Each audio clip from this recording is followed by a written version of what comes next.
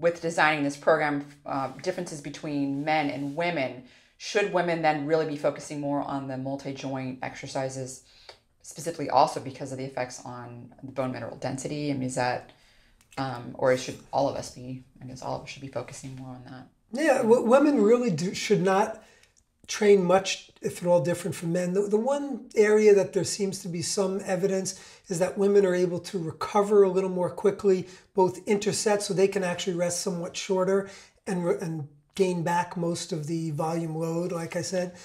It's not clear whether this has something to do endogenously, internally, or whether it's the fact they're just, in general, using lighter loads than men, so it's easier to come back if you're using 200 pounds versus 100. We don't know. And even the recovery between sessions may be a little better, their ability to recover. There's some evidence of that. But as far as the overall program, I don't program women much, if at all, differently than men. For recovery, you hear a lot about the importance of recovery, the importance. What does that mean? What does that mean?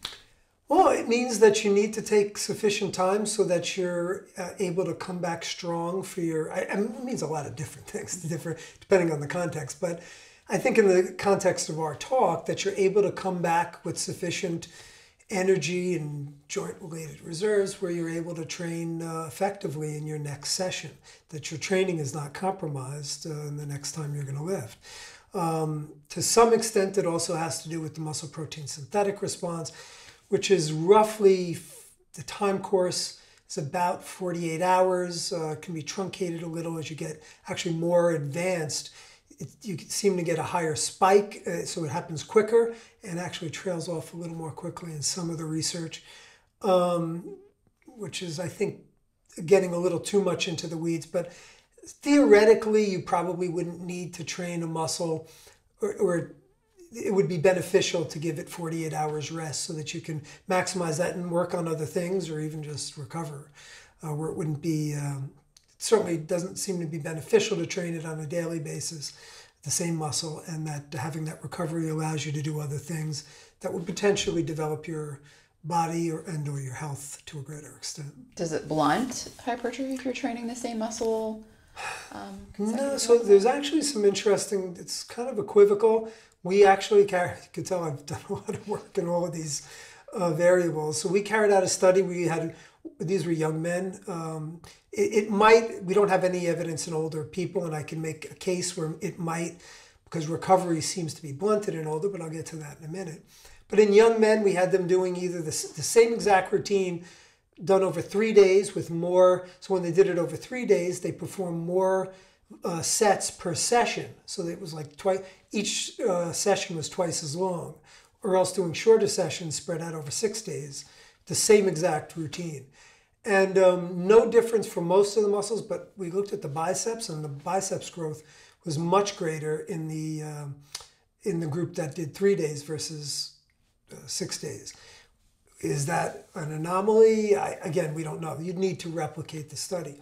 Now, as I just mentioned, older individuals, recovery does start to become a factor. And this is just, look, aging, you can't, certainly you can stave off aging, but you can't prevent it and the consequences of it. So to a large extent, we can live extremely healthy and vibrant into our older years, provided we take care of our bodies and do things. But father time, mother time, will catch up to some extent. And we do have to take this into account with programming. So like I said, no differences between men and women per se, but there are differences between younger and older individuals. And one of them, when I have consulted with older individuals, is to factor in, not have as much volume, so that the ability to tolerate volume seems to go down to some extent. And by the way, interestingly, it seems their maintenance needs to be somewhat higher for volume. So they can't use as high volumes, but also they need to have a kind of a higher minimum volume to maintain their mass. There's limited evidence of that, but there was one study in particular that seemed to indicate that. And also having more cognizance of inter-session recovery, and sometimes having fewer sessions per week. How much recovery would the older people? So again, generally? This really depends on the individual, because there's older individuals, like I mentioned, that I can wipe the floor with 30-year-olds. And there's other ones. So these are things that it really will depend upon. So it depends. How long have you been training? Are you just new when you're 60 years old to training, or have you been doing it since you were 20? What are do you have joint related issues? What's your nutritional status? What's your sleep and stress status? Are there any other medical issues? So a lot to unpack. And on a general level, I think most kind of 3 days a week is a default. That would be a good. I mentioned that 2 days a week people can still make robust gains, but I think 3 days a week would get you a little better gains, and if possible, even on a minimalist basis, if you can do 3 half-hour sessions per week, I think that's a good kind of minimalist guideline for everyone, including older people. And then, some older individuals can do what's called a split body routine, where they could do, let's say, Monday, Tuesday, Thursday, Friday, and upper lower type routine and recover well, whereas others need that 3-day, shouldn't do more than 3 days a week. Is there anything that can speed up recovery? So recovery being passive recovery, active recovery, like things that could help speed it up nutrition-wise, or other things as well? Yeah. First of all, being recreationally active. So blood flow does help with recovery. One of the worst things you could do is just be a couch potato. So let's say you do a resistance training workout, and the rest of the week you're just sitting on the couch, munching on bonbons and watching your favorite TV shows.